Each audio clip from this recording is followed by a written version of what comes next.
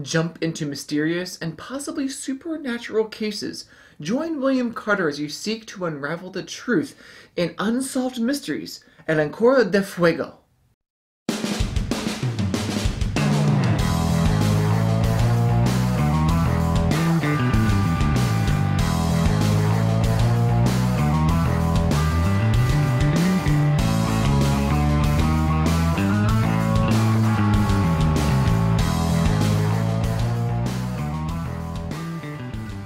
Welcome to Tanger Mouse Studio D. I'm Kevin Delp.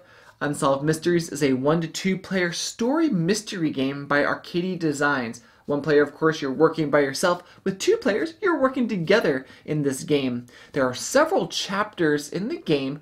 We just played the prologue, so we're not going to really spoil anything about the main parts of the game. We'll just go over the gameplay, but let's first look at those components. There's an adventure book, board, cards, standees, dice, and tokens. Setup will be different depending on the story you choose, but you'll place out the cards in the different room tiles on the board. We'll be using the prologue for examples in this video, and we'll look at the co-op mode for 2 players. Players get their standees and their tokens. Each round you'll roll comedy dice, interact, maybe face some yokai, and then move your character. One player will roll 6 dice, keep any results they want, and re-roll. But if you rolled any dice with this symbol, those dice become frozen and cannot be re-rolled. You can roll your dice a total of 3 times. Count the number of dice that are frozen and check the card to see if you face any yokai and take the appropriate card or cards. Then you can interact. As you were rolling, you were looking at the cards in your room, trying to match the symbols on the card.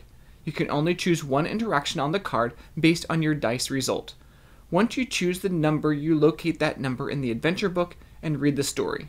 Usually you'll have to do something, or maybe you'll gain something to help you in the game. After you finish your interaction, then you face any yokai that are in front of you. You roll the dice, and based on your roll, you may lose some life tokens and hopefully defeat the yokai by rolling the symbols it wants. If you survive, then you can move, if one of your dice results matches your altar icon. Then the other player gets to take a turn. Players will be moving from room to room, interacting with people or things, trying to find out what the answers are. In the prologue, we were trying to escape the asylum, so we needed things like keys to unlock doors and other things to help us out. You don't really know which number to choose from on the cards. Sometimes you're forced to choose a certain one based on your dice rolls. Some of the interactions will progress the story, but not give you any items. There are different endings to the game. I don't want to spoil anything, but depending on the path you choose, you'll definitely see and experience different things while you play. You do have to move around from room to room in order to accomplish your mission, so this can sometimes take a few extra turns if you're trying to go to a room farther away. As I was playing Unsolved Mysteries, a couple other games sort of came to mind that had some similarities. One is Mansions of Madness, as you're sort of like unveiling and revealing what the mystery is in the game. Another one is Elder Sign. Elder Sign, you're rolling dice and trying to match those dice to the cards, and there's a little bit of that same mechanic in this game. And the other one is Near and Far from Red Raven Games. You know, there's that story element in the game. And Unsolved Mysteries also has a story. The difference is, in Near and Far, you get to hear the story and, you know, someone reads it for you, and then you make your choice based off of the story, that paragraph you just read.